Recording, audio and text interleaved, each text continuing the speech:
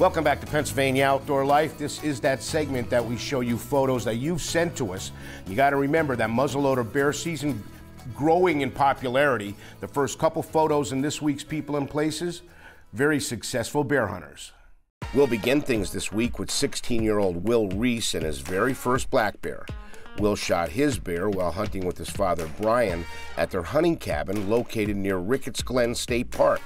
He downed his black bear using his great-grandfather's Remington 6mm rifle. Way to go, Will.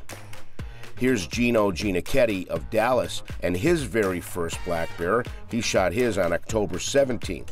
Gino downed his black bear with his Mathews V3 compound bow and Rage broadheads. Todd Haddon had to wait 44 years, but he finally got to put a tag on his very first bear. Todd's black bear was shot using a crossbow while hunting in Wayne County. Way to go, Todd. Next, we see Ed Coleman of Richmondale and his second black bear. Ed's black bear weighed 150 pounds and was downed using a Remington 50 caliber muzzleloader, and he was hunting in Fell Township. Take a look at Jake Pennypacker of Gordon and his first black bear after 24 years of buying a bear tag.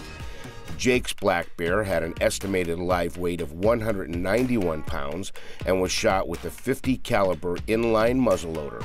Great bear, Jake. Let's check out some big buck photos. Kenny Reese of Bangor is seen here with the 8-point buck that he shot on October 21st while hunting in Stroud Township. Kenny's buck field dressed at 180 pounds and was shot using his crossbow. Check out the huge 8-point buck that Ray Nowitzki of Plymouth shot on October 23rd while hunting with his grandson Kai, Zach, and son-in-law Wayne Kastner, and they were hunting on Plymouth Mountain. Ray's buck sported 8 points and was shot at a distance of 37 yards with his Barnett crossbow. He tells us while tracking his big buck, he came across 2 large sheep's head mushrooms. That sounds like steak and mushrooms to me. Great buck, Ray.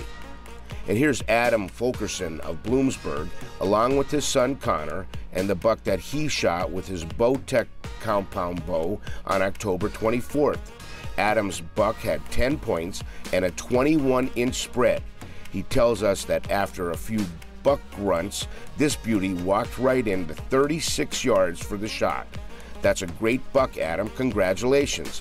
And with all of these successful sportsmen out there, we'll put a close to this week's edition of Pennsylvania People and Places. Congratulations, everybody. And of course, we're asking you for your photos. Go to our website, click on the slideshow, and enter them there and give us enough information. I know there's a lot of fish photos and deer and bear photos to come, so do that for us. We're going to take a short break and we'll be right back.